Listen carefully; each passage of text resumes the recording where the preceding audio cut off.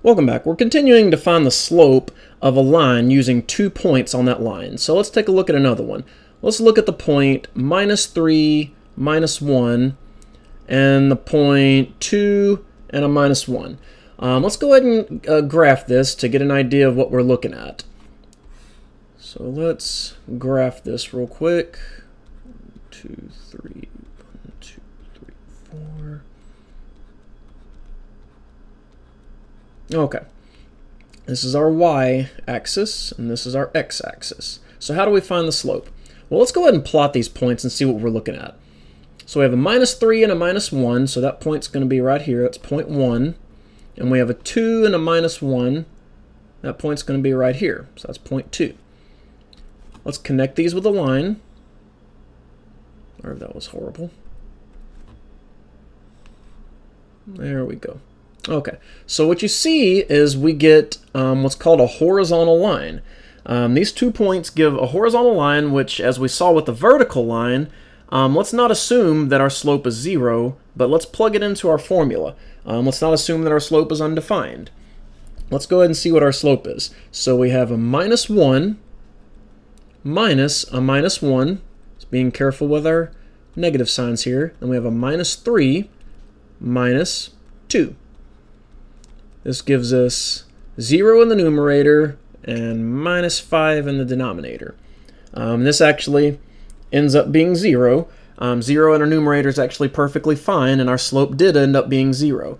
This actually makes sense because if we move along the x-axis, there's no change up or down. Since we have no slope. So our slope is 0. And this is actually the case for all horizontal lines. So we should be able to identify them by either looking at the slope or by graphing it. So let's take a look at another one. Let's say we have the line containing the points 1, 2 and 2, 1. Okay, let's go ahead and find our slope. This is point 1, this is point 2. So we have 2 minus 1 divided by the difference in the x-coordinates, 1 minus 2.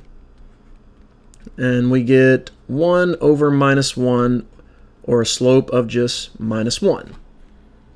Okay? Fairly straightforward, just using our slope formula here. Let's do another one. Let's say we have -2, 0, and the point 0, 3. Okay, so using our slope formula, we have the difference in the y-coordinates, so we have 0 minus 3, and divided by the difference in the x-coordinates. So we have -2 minus 0. So we have a -3 in the numerator and a -2 in the denominator. The negative signs cancel, so we stick with a 3 over 2. So that's our slope here, which means that for every 3 steps we move up in the y direction, we move 2 steps in the positive direction on the x-axis. Okay, so it's very intuitive. Slope is actually it's actually a lot easier to read once you just have a rational number here, because this is your rise and this is your run. Okay, let's take a look at this one. Let's say we have the point 5, 4 and the point -2, -4. Okay, so let's find our slope. This is point 1, this is point 2. Let's subtract our y-coordinates, find the difference. We have a 4 minus a -4 divided by the difference in the x-coordinates. We have a 5 minus a -2. Always write your negative numbers in the parentheses so you don't get confused and your signs don't run together. These 2 negative signs cancel, giving us 8. And these 2 negative signs cancel, which gives us 7. So our slope is 8 over 7. And real quick, let's look at one more. Let's say we have, just off to the side, let's say we have the points 9, 9 and the point 9, 9.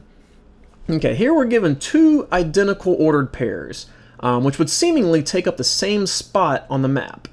It would just be a spot. If this was 9 over 9 and 9, this would be just 1 point. Theoretically, we can only have 1 point take up a spot on the Cartesian plane. A line requires at least two unique points. So while we have coordinates to plug into our slope formula, it actually wouldn't make sense to do so because we have no line. So, you know, we would get our slope 0 over 0, or a slope of 0, but this wouldn't make any sense because we saw that a slope of 0 gives us a horizontal line. But here we have no line because we have two identical points. So I just want to make you aware of that, and we'll do some more of these in the next video.